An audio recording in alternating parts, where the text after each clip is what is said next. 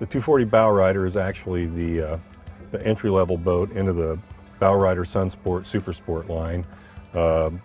It's a really versatile day boat. The way the whole line was conceived back with the 280 in the late 80s, early 90s was as a open cockpit concept so that people could really enjoy the boat, out on their daytime. That was what we started calling it, was a day boat, because we realized that a lot of people wanted the open cockpit concept because they didn't necessarily overnight.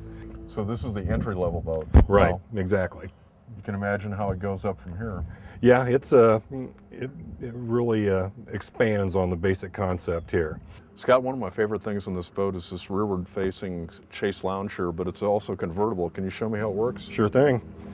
You actually just pull a pin, bring the forward one down, push that into position, and there you go. That was pretty tough. Yeah, that quick you can have a sun pad. Scott, one of my favorite things that you guys do is the clean look you give the cockpits. Tell us a little bit about the styling here.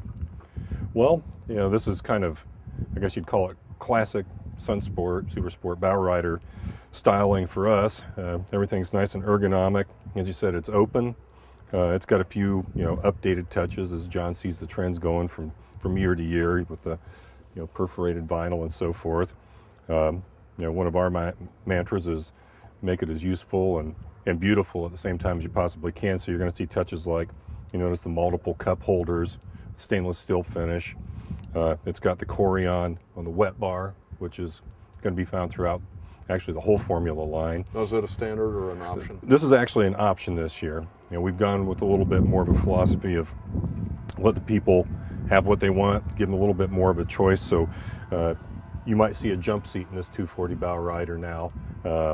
So that's a as you like it type of thing. I love the sculpted carpet too. That gives it a nice look. Thank you. That's been one of the updates that John put in it a couple years ago, and it really makes it more contemporary and almost gives it I don't know if I want to say a household look, but it gives it that quality stylishness that you want to see. Right. Scott, I love this new Samson Edge tower you have here with the speakers. We were jamming at the dock here a little while ago. It rocks pretty good. What a great new look. Yeah, it's really cool. It's a brand new one for us this year. We've had a wakeboard tower before, but it didn't have all the features this one does. It breaks down and folds down for you, and it does have racks with it that are standard. We just don't have them on here right now. This one is actually kind of the top line we go with. It has the mirror on it. It also has these lights here that are adjustable. And one of the really neat things about it is, you can't see it from the camera angle now, but these are actually can speakers.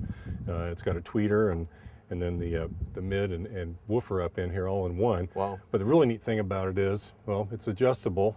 It goes around like this. And then also, if you could go ahead and pull this pin here for me. Nice. Take them right off and take them home with you so you don't leave something tempting at the dock. So yeah, they're a pretty hot item on the theft rings there. Yep. So that's a really kind of a cool thing. Nice. Scott, what a great helm setup. I notice you have the Pro Series Perfect Pass here for skiing. Tell me a little bit about that, if you will. Well, it's just something that takes a little bit of the labor out of the driver's hands. Basically, it enables you to set a certain speed that you want the person skiing at or planing at, and it'll take you right to that and maintain it. So it's just a little bit of a luxury, I guess. I know those wakeboarders are pretty picky. They want 18.4 miles an hour, which is kind of hard to do, especially if you've had more than one cup of coffee in the morning, I guess. Yeah, I hear that. Of course, you have the easy-to-access head compartment in here. Why don't you show us that? Yeah, this is something that you don't often think about showing off, but it's very functional. You can see that it's got a lot of room in there, nicely finished. Even has a grab rail in there too, and this is something we actually make in-house that we've been working with for a while, and it's transferred over to a lot of the other small parts that we've got. It's a two-part finish. You can see the outside, which you'd expect, but also the inside. Really clean look, and it doesn't rattle at all. It's rock solid. I was going to say, with the piano hinging and that one piece, it's benefited the whole boat, really. Scott, me and you are two pretty big guys, but we fit pretty well up here. Nice and roomy. Yeah, it's a plenty big Bowrider for 24 feet. There's a lot built into it, and we're careful to make plenty of room to be comfortable in the amount of people that you can put in here. I think we could invite a couple of friends if we had any. Very roomy, and you also have an option to put in cushions and make this a full sun lounge as well. Nice. Notice you have a beach boarding ladder here too. That's pretty handy if you don't like cold water like I don't. Yeah, exactly. This is an option, but it does come in handy. It just extends out, and like you say, if you don't want to get neck deep in the water, it comes in handy.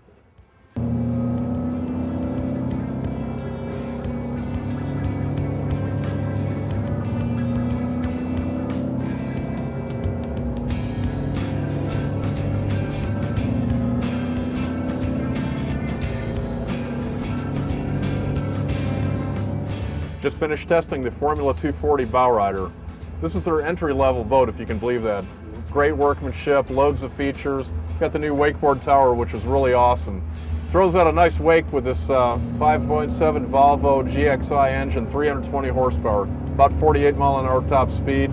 This boat handles great. For more information on this boat, check out boatingworld.com, and we'll see you out on the water.